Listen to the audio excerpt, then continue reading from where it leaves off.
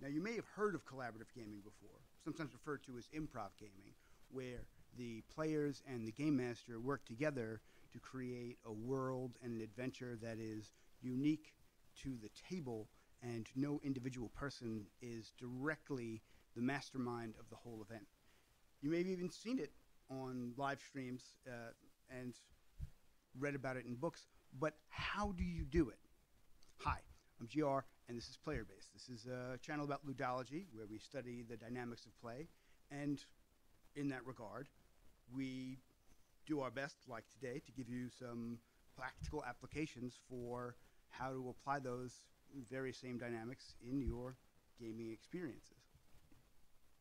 So, the thing about collaborative play that you might be wondering is, how do I, as a player or as a game master, engage in that in a way that isn't completely frivolous? By which I mean, you may have had this experience where you go through the process of adding on to something that someone else added on to, and it's fun, but it quickly becomes way left field and goes haywire really quickly, with no attachment to the really meaty verisimilitude of the role-playing game that you were initially starting out with. Well, here we go. Here's the basic trick. You may have heard me mention before on this channel how the rules of a tabletop role-playing game are not really a set of regimented conscriptions so that you know who's winning and who's losing, or what the parameters of official play are. More, it gives a general sense of rules of thumb for haptic feedback to give the world that you're living in some sense of verisimilitude.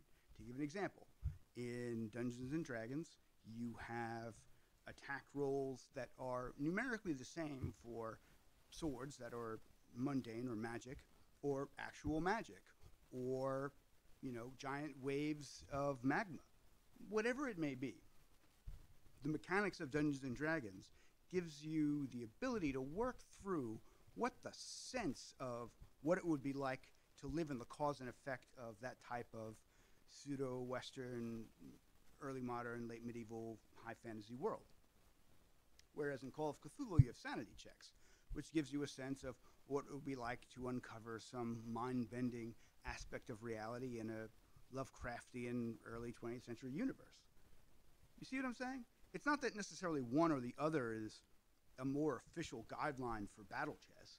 It's that they give a flavor in terms of their mechanics to what the pressures and results of actions in those worlds would be.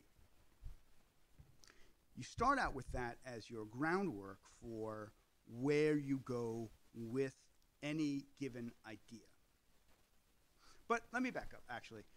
The thing that you need to start out with, really, is that what you do when you come to the table is you go with the very old, tried and true method of what's called yes-anding.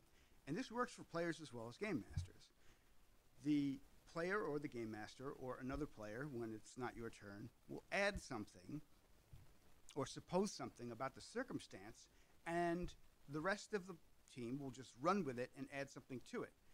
The trick to making this not completely ridiculous is to tie in whatever they're doing with the haptic feedback of the rule system. So if, say, you're in a dungeon and you meet a wizard who is quibbling with some orcs as to the price of magic potions, you might have a player who says, I seem to remember this wizard cheating me on the price of magic potions before.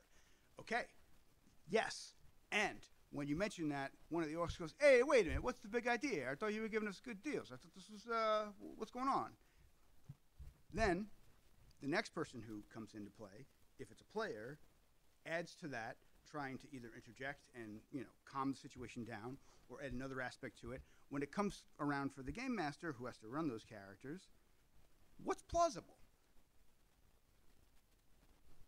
That is what you do. You take whatever seems most realistic to you, and you run that through the game engine. If that means that the orcs are going to start to intimidate and be sort of grab handy, then you roll an intimidation check for the wizard, for the orcs. If you think that the wizard is going to try and leg it, then you roll a dash escape of opportunity action. Whatever it is. When that happens, then the next person comes in and says, oh, I tried to grab the wizard. Or maybe they try to trip him. Or maybe they run after him. Or maybe they try to sell some potions to the orcs. Whatever it is. You keep going like that, and pretty soon you have a game that was going in a way that no one could have predicted, and everybody feels engaged and included. It's collaborative, but it's tied within the rules. It's really that simple. So, let me know how this works for you, and we'll see you tomorrow when we talk about, well, I guess you'll just have to wait and see. I'm GR, it's Player Base. Have a good day now.